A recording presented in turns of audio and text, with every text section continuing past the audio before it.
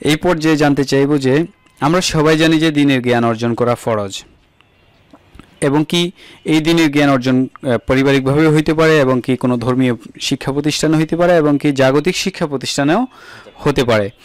কিন্তু প্রত্যেকেই আলেম হইতে হবে এরকম তো বিষয় না। কিন্তু পরিবার এবং রাষ্ট্র থেকে একজন আলেম, ভালো মানের আলেম গড়ে তোলার পেছনে রাষ্ট্র কিংবা পরিবারের কি দায়িত্ব থাকতে পারে, মানে আলেম হওয়ার ক্ষেত্রে? এই স্টেপের পিছনে রাষ্ট্রের ভূমিকা বা পরিবারের ভূমিকা যেটা আমি মনে করি যে সবচেয়ে মৌলিক বড় ভূমিকা হচ্ছে সন্তানের অন্তরে, পরিবারের মৌলিক ভূমিকা সন্তানের অন্তরে আলেম হওয়ার বাসনা জাগিয়ে দেওয়া, বীজ বপন করে দেওয়া। যদি পিতামাতা সন্তানের অন্তরে আলেম হওয়ার বাসনা জাগিয়ে দিতে না পারে, তাহলে যতই চেষ্টা করুক আলেম বানাতে পারবে না। কেন? সন্তানের ইচ্ছা নেই আলেম হওয়ার, সে যতই মারধর করুক তাহলে সে কী হবে? তাহলে অ্যাট ফার্স্ট সন্তানের অন্তরে আগ্রহ, আশা জাগিয়ে দিতে হবে যে সন্তান নিজেই চায় যে আমি একজন আলেম হই। আচ্ছা, এটার পিছনে পরিবার কি করতে পারে? এটার পিছনে পরিবার করতে পারে বিশেষ করে মা। পিতাও পারে, কিন্তু পিতা ব্যস্ত থাকে যেহেতু বাইরে, এবং ইসলামের মূল নীতি অনুযায়ী মায়ের কিন্তু কোনো কাজ নাই, মায়ের কোনো চাকরি বাকরি নেই। এটা ইসলামের মৌলিক নিয়ম। করতে পারে মা চাইলে চাকরি বাকরি, কিন্তু ইসলামের মৌলিক নিয়ম হচ্ছে মায়ের কোনো চাকরি বাকরি নাই, কিছু নাই। মায়ের কাজ হচ্ছে মানুষকে মানুষ করা, সন্তানকে মানুষ করা। পৃথিবীর সবচেয়ে বড় দায়িত্ব। মানুষ আজকের যুগে, মানে কথার সাথে কথা আসলো, মানুষ আজকের যুগে মনে করে যে মেয়েদের ক্ষমতায়নের প্রয়োজন। এর চেয়ে বড় ক্ষমতার কি আছে যে আপনি একজন সন্তানকে মানুষ করবেন? এর চেয়ে বড় ক্ষমতা কি আর কিছু থাকতে পারে? এই ক্ষমতা আল্লাহ একজন মাকে দিয়েছে, আর কাউকে দেয়নি। যে সে একজন শিশুকে চাইলে লুচ্চা বাটপার সন্ত্রাসী বানাতে পারবে, একজন শিশুকে চাইলে পৃথিবীর সর্বশ্রেষ্ঠ মানুষ বানাতে পারবে। এর চেয়ে বড় ক্ষমতার কিছু আছে? আপনার সব সময় আপনি তার পিছনে দেন, এটাই হলো আসল দায়িত্ব। কিন্তু এটাকে আজকের মায়েরা কি মনে করেছে? ছোট কাজ মনে করে নিয়েছে, মনে করেছে আমি চাকরি বাকরি করলে, টাকা পয়সা উপার্জন করলে ওটা বড় কাজ। অথচ সারা পৃথিবী এক পাল্লায় রাখলে আর একজন সন্তান মানুষ করার কাজকে এক পাল্লায় রাখলে সন্তান মানুষ করার কাজটা হবে সবচেয়ে ভারী, সবচেয়ে দামি এবং সবচেয়ে মূল্যবান কাজ, যেটা আল্লাহ একমাত্র মাকে দিয়েছে।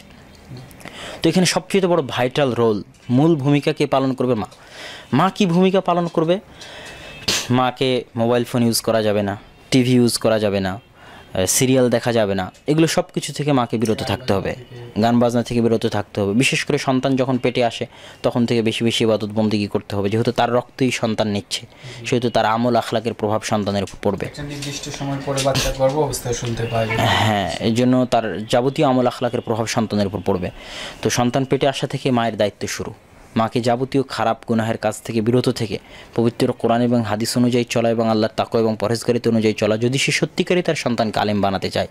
1 নম্বর।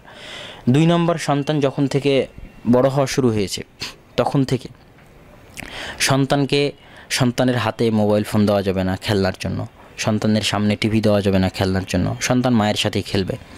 তারপরের স্টেপ, সন্তান যখন একটু বুঝতে শিখেছে তখন তাকে আজে বাজে গল্প শোনানো যাবে না, তাকে গল্প শোনাতে হবে আহমদ বিন হাম্বলের, তাকে গল্প শোনাতে হবে শাইখুল ইসলাম ইবনে তাইমিয়ার, তাকে গল্প শোনাতে হবে ইমাম মালিকের, তাকে গল্প শোনাতে হবে ইমাম বুখারীর। তাদের যে কিচ্ছা কাহিনীগুলো আছে, মজার কাহিনী, যে কোনো শিশু শুনলে মজা পাবে। ওই আলতু ফালতু গুড়গুড়ি লাউ বুড়ি এগুলোর চাইতে এই গল্পগুলো শুনতে মজা পাবে। তাহলে কি হবে? ছোটোবেলায় থেকে তার মনে একটা বাসনা জাগবে, আচ্ছা ইমাম বুখারী এরকম, আহমদ বিন হাম্বল এরকম, ইবনে তাইমিয়া এরকম, তাহলে আমিও তাদের মতো হব। এই যে একটা বাসনা ছোটতেই মা তার অন্তরে তৈরি করে দিল। তো ঘুমানোর সময় মাকে এই গল্পগুলো শোনাতে হবে। এটা হলো মায়ের 3 নম্বর কাজ, জরুরি। 4 নম্বর কাজ হচ্ছে সন্তানকে ইসলামের মৌলিক যে নিয়মাবলী, ভদ্র আদব কায়দা, নিয়ম কানুন, ফারায়েজ, এগুলোর অভ্যস্ত করে তুলতে হবে। খাওয়ার সময় বিসমিল্লাহ বলা, চলতে ফিরতে দোয়া, পেশাব পায়খানা, ঘুমানোর দোয়া, ঘুম থেকে ওঠার দোয়া, সার্বিক যে নিয়ম কানুনগুলো, আদব কায়দাগুলো, ভদ্রতাগুলো, এগুলো সন্তানকে শেখাতে হবে। মূল দায়িত্ব এখানে মায়ের।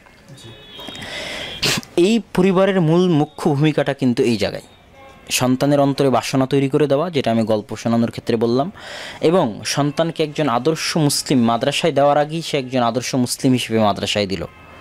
এটা কিন্তু মায়ের দায়িত্ব। যদি মা এই জায়গায় ব্যর্থ হয়ে যায় তাহলে মাদ্রাসা কিন্তু সফল হতে পারবে না। মাদ্রাসা যত উন্নত মানেরই হোক, হয়তো কিছু দিনের শিক্ষা দিল, কয়দিন পর ছেলে বকে গেল, অন্য রাস্তায় চলে গেল। তো মূল ভূমিকা আমি সবসময়ই বলি, এবং যেই আমার কাছে পরামর্শ নিতে আসে তাকেই বলি যে আপনার ছেলেকে আলেম বানাতে চাইলে সবার আগে আপনাকে এবং আপনার স্ত্রীকে দায়িত্ব পালন করতে হবে। এখন তারপরের যেটা স্টেপ, যে সন্তান যখন আরেকটু বড় হলো, পড়াশোনা শিখলো, তখন যখনই পড়াশোনার ফাঁক আসবে তখনই তার হাতে আলেম ওলামাদের জীবনী ধরিয়ে দিতে হবে। সকল আলেম ওলামার জীবনী যেন তার নখদর্পণে থাকে। তাহলে কি হবে, অন্যদের জীবনী, যেমন একজন যদি এরিস্টটলের জীবনী পড়ে তো সে এরিস্টটলের মতো হতে চাইবে, সে যদি আইনস্টাইনের জীবনী পড়ে তো আইনস্টাইনের মতো হতে চাইবে, সেই জায়গায় সে যদি ইবনে তাইমিয়া, আহমদ বিন হাম্বল, ইমাম বুখারীর জীবনী পড়ে তো তাদের মতো হতে চাইবে। তাহলে তার অন্তরের এই বাসনাটা জাগ্রত থাকলো, যতদিন সে জীবিত আছে ততদিন আমিও এরকম হব। তাহলে সুযোগ সুবিধা অনুযায়ী, ছুটি অনুযায়ী, তারপরে সব কিছু অনুযায়ী তার হাতে, তার আশেপাশে ঘুমাতে, উঠতে, বসতে সবসময় তার মাথায় একটা মডেল দাঁড় করিয়ে রাখতে হবে। ওই যে ইবনে তাইমিয়া, এই যে আহমদ বিন হাম্বল, আশেপাশে সবসময় যেন তারাই ঘুরপাক খায় তার মাথায়, তার জেহেনে, তার বিবেকে। এখন তার সে যদি মোবাইল হাতে নিয়ে শাহরুখ সম্পর্কে চিন্তা করতে লাগে, মেসি সম্পর্কে চিন্তা করতে লাগে, তাহলে তো সে আলেম হতে পারবে না। তো সবসময় তার সামনে একজন মডেল রোল থাকতে হবে যে আমি অমুকের মতো আলেম হতে চাই। এই মডেল রোল সবসময় তার আশেপাশে, তার মাথায় জীবিত থাকতে হবে, নক করতে থাকবে তাকে যে তুমি তার মতো হতে চাও, এই দেখো এরকম এরকম। তো এই আলেম হলো আমাদের জীবনী পড়ার মাধ্যমে তাদের সাথে সম্পর্ক তাকে বজায় রাখতে হবে। এই সম্পর্কটা মরা পর্যন্ত বজায় থাকলে মরাপন্ত আলেমের রাস্তায় থাকবে। সামনে একটা মডেল থাকতে হবে, নাহলে তো সে কীভাবে আগাবে? উৎসাহ কার কাছ থেকে নেবে, উদ্দীপনা কার কাছ থেকে নেবে? উৎসাহ উদ্দীপনা নেওয়ার জায়গা হচ্ছে আলেমদের জীবনী। তারা কেমন পড়াশোনা করতেন, কেমন সময় কাজে লাগাতেন। ইমাম নববী, বিবাহ নাই, খাওয়া দাওয়া নাই, কিছু নাই, একটা ঘরের মধ্যে দামেশকে নির্দিষ্ট একটা ঘরে একাই বসে থাকতেন, খাবারও কম খাইতেন যেন বাথরুমে যাওয়া না লাগে। এরকম একজন আলেম ছিলেন, মাত্র 39 বছর জীবিত ছিলেন, পৃথিবী তাকে চিনে। তো তাদের জীবনীগুলো তার প্রতি প্রভাব করবে। ইবনে তাইমিয়া কীভাবে জেলখানায় মারা গেল, ইবনে কাইয়িম কীভাবে ইবনে তাইমিয়ার সাথে স্বেচ্ছা জেলে থাকলো, কীভাবে তার নিকট থেকে ইলম হাসিল করলো। যতদিন ইবনে তাইমিয়াকে, যেই দিন থেকে পাইছে ইবনে কাইয়িম, সেই দিন থেকে মরা পর্যন্ত ইবনে তাইমিয়ার সাথে থেকেছে, তাকে হাত ছাড়েনি ইলম হাসিলের জন্য, শুধু ইলম হাসিলের জন্য। তো তেমনইভাবে ইমাম মুসলিম কীভাবে ইমাম বুখারীর সাথে থেকে ইলম হাসিল করলো, ইমাম বুখারী কীভাবে আহমদ বিন হাম্বলের নিকট থেকে, ইমাম তিরমিজি কীভাবে ইমাম বুখারীর নিকট থেকে, আবু দাউদ কীভাবে ইমাম আহমদের নিকট থেকে, এই জীবনীগুলো পড়া থাকতে হবে, জ্ঞান থাকতে হবে। তাহলে কি হবে, তার সামনে একটা বাসনা থাকলো, সে আলেম হওয়ার একটা উৎসাহ নিয়ে জীবনযাপন করতে লাগলো। এটাকে আমি মনে করি পরিবারের মূল ভূমিকা। 2 নম্বর পরিবারের ভূমিকা হচ্ছে যে পরিবারের উচিত সন্তানকে একজন যোগ্য আলেমের নিকটে এবং সত্যিকার প্রতিষ্ঠানে দেওয়া। এটা কিন্তু সন্তান বুঝবে না যে কে ভালো আলেম, এবং সন্তান বুঝবে না যে কোনটা ভালো প্রতিষ্ঠান। এটা পিতামাতাকে গবেষণা করে নির্বাচন করতে হবে যে সে কার নিকটে পড়াবে এবং কোন মাদ্রাসায় পড়াবে। এটা দ্বিতীয় দায়িত্ব আমি মনে করি পিতামাতার। পিতামাতার তৃতীয় দায়িত্ব হচ্ছে যে সন্তানকে তার শিক্ষার সাথে আনুষঙ্গিক যা কিছু জরুরি তা সন্তানকে প্রোভাইড করা। সেটা যত কিছুর বিনিময়ই হোক, সেটা জমি বিক্রি করে হোক, ধন সম্পত্তি বিক্রি করে হোক, সব কিছু বিক্রি করে হলেও, নিজের জীবন দিয়ে হলেও সন্তানের দ্বীনি ইলমের জন্য যা কিছু লাগবে সেটা প্রোভাইড করতে, যা কিছু লাগবে সেটা করা। এবং সন্তানকে চতুর্থ যেটা দায়িত্ব আমি বলবো, যে সন্তানের কোনো সময় ছেড়ে দেওয়া যাবে না, সবসময় সন্তানের কাছ থেকে হিসাব নিতে হবে। আজকে পড়েছো কিনা, কখন ঘুম থেকে উঠেছো, এখন তুমি কি করতেছো। সন্তান কিন্তু মিথ্যা বললে কিন্তু সর্বদা মিথ্যা বলতে পারবে না, সবসময় কি মিথ্যা বলা যায়? এখন পিতামাতা যদি খোঁজ না নেয় তাহলে তো সন্তান তো একসময় রাস্তা ছেড়ে দিবে। সবসময় খোঁজ নিতে হবে, আজকে সারাদিন কি করেছে, কালকে কি করলো, কয় পৃষ্ঠা পড়লো, কিছু বুঝুক না বুঝুক এতটুকু তো বলতে পারবে যে এত পৃষ্ঠা পড়েছি, এত ঘন্টা পড়েছি। এতটুকু তো জিজ্ঞেস করতে পারবো, যদি জাহেল পিতামাতাও হয় তো এতটুকু তো বলতে পারবো আজকে তুমি কয় ঘন্টা পড়েছো, এতটুকু তো বলতে পারবে। আর সবচেয়ে বড় দায়িত্ব হচ্ছে 20-25 বছর হওয়ার আগ পর্যন্ত হাতে অ্যান্ড্রয়েড ফোন দেওয়া যাবে না, আইফোন দেওয়া যাবে না। ফোন ব্যবহার করতে হলে নর্মাল ফোন ব্যবহার করবে, এবং সেটাও 15-20 বছর বয়সে গিয়ে। আজকের মা বাবার থেকে নিয়ে অতি প্রয়োজন দেখা দিলে আজকের যুগে ছাত্ররা সবচেয়ে বেশি যে জায়গায় ভ্রান্ত হচ্ছে, জেনারেল ছাত্র, মাদ্রাসার ছাত্র, সব সেটা হচ্ছে মোবাইল। এই মোবাইল নিয়ে পড়তে বসছে, এখনই মেসেঞ্জারে মেসেজ আসলো টং, হোয়াটসঅ্যাপে মেসেজ আসলো টং, ইমোতে কল আসলো টং, তখন অন করতে গেলো আধা ঘন্টা চলে গেলো, কে মেসেজ দিল দেখি তো, ফেসবুকে নোটিফিকেশান দেখতে গেলো আধা ঘন্টা 1 ঘন্টা চলে গেলো, বুঝতেই পারলো না। পড়া কীভাবে হবে? ঘুম থেকে উঠে সবার আগে ফোন, ঘুমানোতে যাওয়ার আগেও সবসময় হাতে ফোন। তো এই ফোনের আসক্তি থেকে কিভাবে, যদি 20-25 বছর বয়সে হাতে ফোন নেয়, প্রয়োজন আছে ফোন, ল্যাপটপ, কম্পিউটারের প্রয়োজন আছে, তো 20-25 বছর বয়সে যদি হাতে ফোন নেয় তাহলে সে কীভাবে ফোনের আসক্তি থেকে বেরিয়ে আসবে এটাও তাকে জানা থাকতে হবে। এর জন্য সবচেয়ে বড় উসুল হচ্ছে ঘুমানোর আধা ঘন্টা আগে মোবাইল ত্যাগ করতে হবে, এবং ঘুম থেকে উঠার পরে সাথে সাথে মোবাইল হাতে নেওয়া যাবে না। ব্রাশ করবে, উজু করবে, ফজরের সালাত আদায় করবে, তারপরে মোবাইল অন করে চেক করবে কে মেসেজ দিয়েছে। ঘুম থেকে উঠেই যদি সাথে সাথে মোবাইল হাতে নেয় তো মোবাইলের আসক্তি দূর করতে পারবে না। তো পিতামাতাকে দেরিতে মোবাইল দিতে হবে, মোবাইল হাতে পাওয়ার পরও মোবাইলের আসক্তি থেকে নিজেকে মুক্ত রাখতে হবে। এবং মোবাইলের আসক্তি থেকে মুক্ত থাকার আরও একটা বড় উপায় হচ্ছে গবেষণার কাজে মোবাইলকে ব্যবহার না করা। গবেষণার কাজে মোবাইল ব্যবহার করলে কী হয়, মোবাইলের মধ্যে মেসেঞ্জার আছে, হোয়াটসঅ্যাপ আছে, ইমো আছে, ফেসবুক আছে, সব কিছুর নোটিফিকেশান, টুইটার আছে, অল টাইম আসতে থাকে। তো গবেষণার কাজে আপনি গুগলে একটা সার্চ দিলেন, ফুট করে একটা নোটিফিকেশান আসলো, ওখানে চলে গেলেন। গবেষণার কাজে ল্যাপটপ ইউজ করতে হবে, কেন ল্যাপটপ ফেসবুক নাই, মেসেঞ্জার নাই, হোয়াটসঅ্যাপ নাই, নোটিফিকেশান আসবে না। সে যদি কোনো গবেষণা গুগলে কিছু সার্চ দেওয়ার প্রয়োজন অনুভব করে তাহলে সে গুগলে সার্চ দিবে, এবং মোবাইল ফোন দেওয়ার প্রয়োজন হলে সে মোবাইল অন করে ফোন দিবে।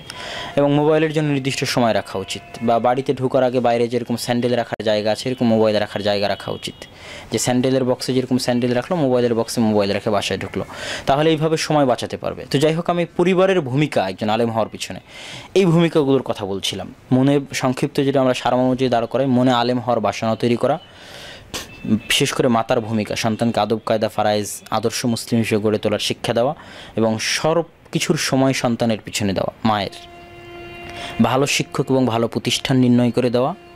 4 নাম্বার, তার শিক্ষাগত কার্যক্রম চালিয়ে যাওয়ার জন্য যা লাগবে সেটা তাকে প্রোভাইড করা। সর্বদা খোঁজ খবর রাখা, কী করতেছে, কার সাথে উঠতেছে, কার সাথে বসতেছে, পড়তেছে কি পড়তেছে না। টিচারের উপর সার্বক্ষণিক মনিটরিং করা, টিচারের উপর ভরসা করে না থাকা। অতি দ্রুত মোবাইল হাতে না দেওয়া। পিতামাতারা বুঝে না, বলে যে আমার ছেলেকে আলেম বানাতে, নিজে বানায়, খুব খারাপ লাগে আমার ছেলেকে আলেম বানাবো, হাতে অ্যান্ড্রয়েড ফোন, ক্লাস 5-এ পড়ে 6-এ পড়ে, কী আলেম হবে? আলেম হওয়ার চান্স নাই, আমি লিখে দিলাম। কথা বুঝেন না? পিতামাতা বুঝেই না যে কীভাবে সন্তানকে মানুষ করতে হবে, সন্তানকে নিজে হাতে ধ্বংস করতেছে। মোবাইল না দেওয়া, সন্তান যদি 20-25 বছরে মোবাইল হাতে পায় তাহলে সে কীভাবে মোবাইল আসক্তি থেকে বেঁচে থাকবে এটাও তাকে শিখিয়ে দেওয়া, এবং তার নিজেরও শেখা। এটা আমি মনে করি পরিবারের ভূমিকা। রাষ্ট্রের ভূমিকা যেটা হতে পারে, রাষ্ট্র সব কিছুর পিছনে অর্থ খরচ করতেছে, একজন মাদ্রাসার ছাত্রের পিছনে অর্থ খরচ করতেছে না। রাষ্ট্র বুঝে না যে একজন মাদ্রাসার ছাত্রের পিছনে অর্থ খরচ করার মূল্যটা কোথায়, এটা রাষ্ট্র বুঝে না। রাষ্ট্র মনে করতে, তার চেয়েও যেটা দুঃখজনক যে আমাদের রাষ্ট্র আমাদের নিজের যারা জেনারেল শিক্ষিত তাদের পিছনে অর্থ খরচ করতে চায় না। প্রতিভা নষ্ট হয়ে যাচ্ছে, প্রতিভা বিদেশে চলে যাচ্ছে, সেটা সায়েন্টিস্ট হোক, ডক্টর হোক, যেই হোক, ভালো শিক্ষিত বিদেশ স্কলারশিপ দিয়ে নিয়ে যাচ্ছে, কানাডা, আমেরিকা, লন্ডন, তারা স্কলারশিপ দিয়ে আমাদের মেধাবীদের নিয়ে যাচ্ছে, আর আমাদের সরকার মেধাবীদের মূল্যায়ন করে না। তো এটা তো সর্বক্ষেত্রেই। তারপর মাদ্রাসার ছাত্রদের কেন সরকার মূল্যায়ন করবে, কেন তাদেরকে স্কলারশিপ দিবে, এবং কেন তাদের পিছনে অর্থ খরচ করবে? এটার পিছনে যেটা সবচেয়ে বড় আমি কারণ হিসেবে উল্লেখ করব সেটা হচ্ছে যে জ্ঞানের চর্চা বজায় রাখা। ইসলামী রাষ্ট্র টিকিয়ে রাখতে হলে ইসলামী জ্ঞানের চর্চা বজায় থাকতে হবে। তো ইসলামী রাষ্ট্রের মূল ভিত্তি হচ্ছে ইসলামী জ্ঞান। তো ধর্মীয় অনুভূতিতে বিশ্বাসী জনগণই দেশের রক্ষক হয়ে থাকে। অবশ্যই ধর্মীয় অনুভূতিতে বিশ্বাসী জনগণই দেশের রক্ষক, এবং আলেম ওলামাই জনগণের পথ প্রদর্শক, রাষ্ট্রের পথ প্রদর্শক, রাষ্ট্রকে পরামর্শক আলেম ওলামাই। তো আলেম ওলামাদের টিকিয়ে রাখতে হবে। যেন সরকার কী করতে পারে, বড় লাইব্রেরি তৈরি করতে পারে, গবেষণাগার তৈরি করতে পারে, বড় বড় গবেষণার পিছনে অর্থ ব্যয় করতে পারে। যেমন এই যে বুখারীর যে হাদিসগুলোকে কেউ জয়ীফ বলেছে, এর পিছনে 5 জন আলেম গবেষণা করলো, সরকার অর্থায়ন করবে, সরকার টাকা পয়সা দিবে তাদের অর্থায়নের পিছনে। সারা বিশ্ব থেকে যত বই পুস্তক আছে, যত পাণ্ডুলিপি আছে, প্রকাশিত অপ্রকাশিত, সব নিজের খরচে নিয়ে এসে বাংলাদেশে জমা করবে, বড় একটা লাইব্রেরি তৈরি করবে বাংলাদেশে। হ্যাঁ, যেখানে এমন কোনো ইসলামী শরিয়ার বই থাকবে না যেটা ওই লাইব্রেরিতে থাকবে না, নিজের টাকা খরচ করে নিয়ে আসবে। এইভাবে অর্থ খরচ করে, অর্থ ব্যয়ের মাধ্যমে ব্যাংকিং সিস্টেম, বিচার নীতি, সব কিছুতে ইসলামের কী মূলনীতি বা সার্বিক যে গবেষণার বিষয়গুলো আছে এগুলোর পিছনে ঢেলে সাজিয়ে রাষ্ট্র ব্যয় করতে পারে, যেটা সৌদি সরকার অনেক সময়ই করে থাকে। তো আল্লাহ সুবহানাহু ওয়া তাআলা আমাদের সরকারকে এটা বোঝার তৌফিক দান করুক, এই দোয়া করি। আল্লাহুম্মা আমিন। জাযাকাল্লাহ। আলহামদুলিল্লাহ।